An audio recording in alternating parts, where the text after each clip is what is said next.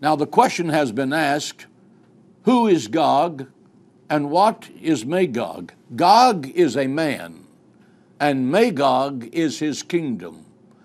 And we know that this is Russia because the Bible very clearly says in the 15th verse of the 38th chapter, then you will come from your place out of the far north, you and many peoples with you, all of them riding on horses, a great company and a mighty army, and you will come up against my people, Israel, like a cloud to cover the land. It will be in the last days.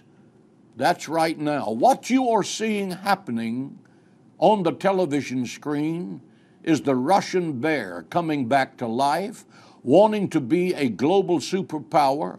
It's going to take all of the nations it can with him, and there will be, at some point in the future, a land invasion led by the Russians. What does the Bible say about Israel and Russia? Well, it's very interesting. Probably the main prophecy is Ezekiel 38:39, which is known as the War of Gog and Magog. A Russian dictator rises in what's called Magog, teams up with Persia, what we know as Iran. Now, people have asked me, do you think Vladimir Putin is this evil dictator Gog of which the Bible speaks? It's too early to make a conclusion like that. Is Putin Gog-esque?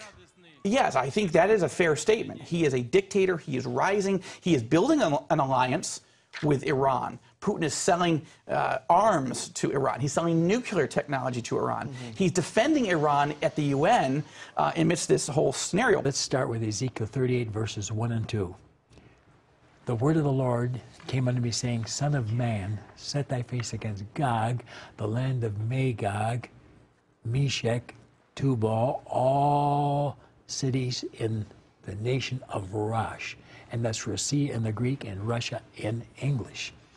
And it's the war, get this, of the latter years and latter days. Nothing that happened thousands of years ago, but the final war for the end time. That's verses 8 and 16. Now, first of all, Gog. He is the leader. And that could be Putin because it says Gog, the prince of these cities, Meshech, Tubal, etc., as he's called the prince in the article today. But do you know that the Caucasus Mountains in Russia mean fort of Gog, Gog's last stand? And the next name you see there is Magog. What could that mean? The Scythians are given credit for populating Russia, and the Greeks call them the Magogites. Next name is Meshech.